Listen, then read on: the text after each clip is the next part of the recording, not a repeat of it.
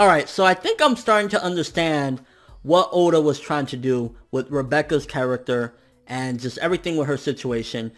A lot of us still, regardless of what, wanted to see Rebecca do some awesome shit. I wanted to see Rebecca step up and say, I don't give a fuck. And that still could happen. That still very well could happen regarding her fight with Diamante. Or, well, what's going on with Diamante right now. So we could definitely get that moment, which it would be awesome. But I think more so the story that he was trying to tell was a father, and I'm putting in a layman's, you know, whatnot, but a father that he was in a fucked up situation where he had to rely on his daughter to protect herself. He couldn't protect her in some dire times. But now that he's in a position to do so, he doesn't want his daughter to ever do anything again, and he just wanted her at least to maintain. He didn't want her to become him or a boss or anything like that. That's my daughter. That's my little girl. Just maintain until Papa can come back and do what's right and defend my daughter. I don't ever want you to do anything again. So I think what Oda was trying to do is basically, she's not a badass. She never was meant to be a badass. She was never meant to even be a fighter for that matter. She had to just maintain enough so Daddy can come back and save his little girl. I think that's what Oda was trying to do with this one.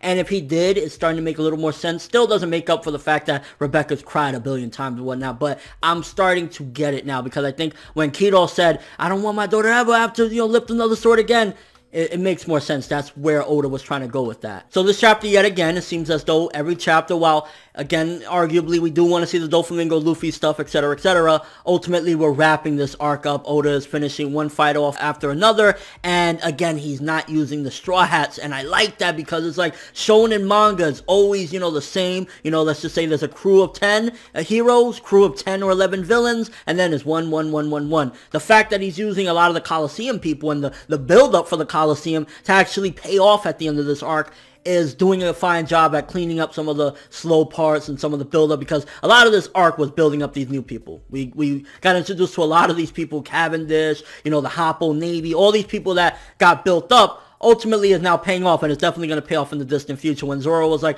let me remember that name in case shit happens in the future or whatever, he wants to remember that, because I guarantee you at some given point, Sai and the Hoppo Navy will return. Maybe Don Chinjao will be dead at that point, but Sai from the Hoppo Navy, Baby 5, all of them, they're going to come back. And I wouldn't be surprised if Sai comes back looking buff as a motherfucker, like a true descendant of Don Chinjao, the Beast, later on down the road. Maybe in a big war that's going to happen or something. It's going to happen, and we're going to see the Hoppo Navy. We're going to see everybody from the Colosseum. So in that sense, Oda was using this arc to plan for the distant future. Not even just what's happening right now, how everybody is helping out and it's changing things around from the Straw Hats having to do everything, but he's doing it for like chapter, 8,000. You get what I'm saying? A lot of jokes in this chapter as well. Some of that Baby 5 marriage stuff, and then also the barrier with Cavendish and Bartolomeo.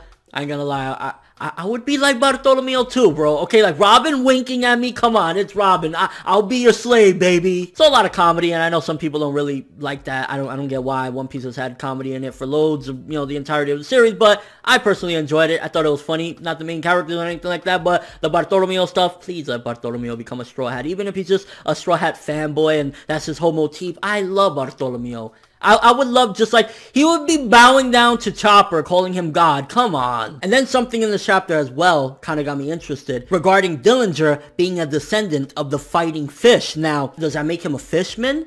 And if it does, is he half human, half fishman? Because he kind of looks like a human. So could he be the first crossbreed? Could that actually tie back into Fishman Island or something like that? Because he's had those horns and everything, and now everything is starting to make sense. And then when he just started fucking biting on, I think it was Hideo. If I'm not I might be wrong, but I think that was Hideo. If I'm wrong, then I'm wrong. But I think that was that dude's name when he just started biting the fuck out of him, and kind of like, yeah, I don't know if he's dead or not, but you done goofed, bro. Dellinger got you. So something very interesting again, kind of making a little bit more of that Fishman Island. And if that's the case, if he's a crossbreed, then if there's more crossbreeds between humans and fish, then maybe we can, close the gap of that racism. And then at the end of the chapter, where basically after all the jokes, it kind of paid off, because what happened with Gladius, knocking him basically the fuck out. Hakuba is awake, and Cavendish going in, fucking basically striking down another of the executives, Dellinger, and probably Gladius will be knocked out next chapter as well. So we got some progression on that aspect, kind of tying into some other stuff, setting up for the future later on down the road. So overall, this chapter was a good to a very good. I personally thought it was pretty fucking awesome. Some of the things that happened and the progression, and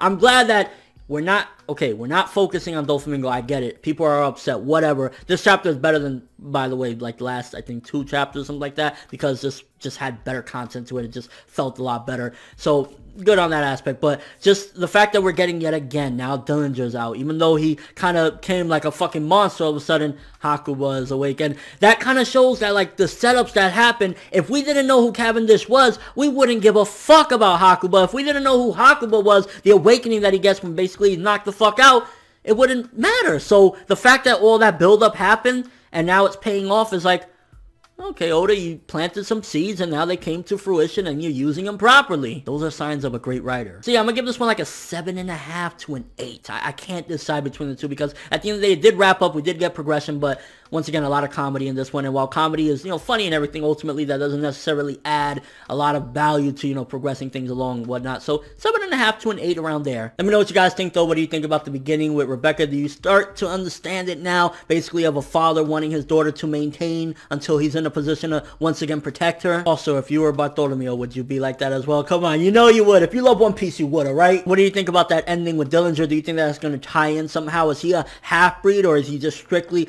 a descendant of the fighting fish and he's just strictly a fishman? Like, what's up with that? And Hakuba taking Dellinger out. Like, yo, crazy shit. But that's all I have for this review. Thanks for watching. Hope you enjoyed. If you liked anything I had to say or enjoyed the video, drop me a like. I greatly appreciate it. And if you haven't subscribed, if you could do so as well, that'd be awesome. I'm ForneverWorld, and as always, people, have an awesome day. Robin, please wink at me.